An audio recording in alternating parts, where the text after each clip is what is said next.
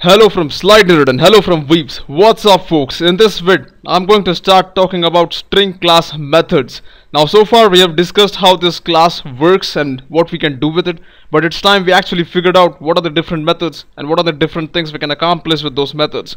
So that being said, let me directly jump into NetBeans and show you hands-on what happens with different methods. So let's get this plane flying. So here in NetBeans I have my empty project which is web string test, and there's a package, there's a main function over here. Alright, so now let me make a dummy string over here so that we can play with that.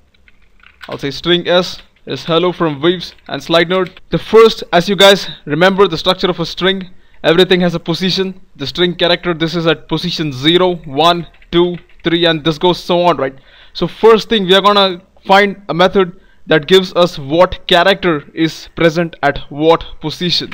So that is called charAt. If I say s dot charAt, I just need to give the position. So for example, if I say 0, this is gonna give me back a character. So I'm gonna store that character in char c, something like that, and then I'm gonna simply print it out by saying system.out.println, and I'm gonna print c over here. So let us see what happens. Control S, Shift F6. As you guys can see, it returns h at that position, right? So again, if you put something else like say 25 over here, Control S, Shift F6 again, it gives you n, which is probably somewhere over here, this n. If you exceed the limit by saying 35, let us see what happens in that case. As you guys can see, there's an exception saying string index out of bounds exception. So remember, from 0 to whatever this length is, till that point you will get the character which is present at that position. Otherwise you will get an exception saying string index out of bounds exception. So I hope you guys understood what this method charAt does. Let's move further. Now just like charAt that gives a character at a given position, we have a method called codePoint that gives the ASCII value of that character at the given position. For example, if I say s.codePointAt, if I say 0, this is gonna give me the ASCII value of the character which is at the 0th position. I can store this as an integer. Remember, ASCII values are integers, so I'm gonna say int ASCII equals to something like that, and then I'm gonna simply print ASCII over here. Let me again run this. Control S, Shift F6.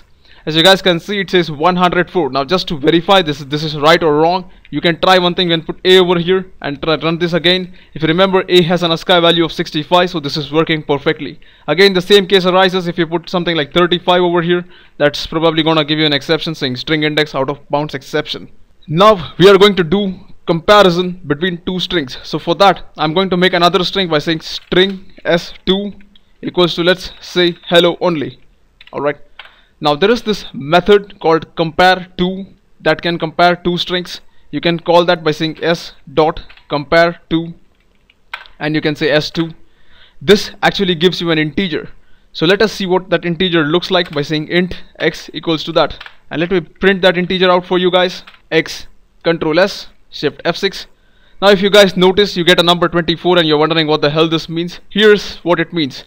The first string s is bigger than the second string s2. When that is the case, it returns a positive integer. Alright, now if both are same, it gives you 0. But if the second string s2 is bigger than the first string s, then it gives you a negative integer. So let's actually try each of these methods. I'm gonna go ahead, copy paste this entire thing. Now as you guys notice, s and s2 are same, so s.compareTo s2 is gonna give us 0. There you go. Now let me make it actually longer by saying something like Boa. Now if I run this, if you guys notice, s2 is bigger than s, so we're gonna get a negative number. But again, remember, this is s compared with s2. It's almost like saying s minus s2, some kind of subtraction like that. If you say s2.compare s, you guys can probably guess the answer will be exactly the reverse, which is positive 6. So you guys understand how this is working. You can use this to check if two strings are of equal length and stuff like that. Now let us see what happens in one weird case. Here is something. Now both of them are saying, now let's say instead of capital H, I have small h over here. What do you think will be the answer? And you guys are probably baffled over here. You're saying minus 32 and what the hell is going on? Remember, the ASCII value of capital H and small h are different. That is why there is a difference of minus 32. But you know that this is hello from Weebs and slidenerd. This is also the same thing, right? When you want to compare text without considering whether it is small, capital or whatever, use the same method compareTo with another extension called IgnoreCase. Now this method compares both the strings and it ignores whether they are small or capital. If you see, now this will give you the answer 0. just like you wanted, right? So this is compareToIgnoreCase. Now let me go ahead and show you what can be done as far as concatenation is concerned. Now to add two strings, there are many ways. We can say string, say s3 equals to s plus s2. This is also concatenation, right? And you can simply print s3 over here, and you guys will notice that both of the strings are mixed. Now the other way to do this is, of course, remove the plus sign and put dot and say concat s2. Now what this concat function does is the same thing what your plus does, and it returns you back a string which you can store in s3, and we are printing that s3 again. Now go ahead and take a look. It's the same output over here. Now next in the list of our methods is this function called contains, where we want to check sometimes if this string over here has some word or character that we want.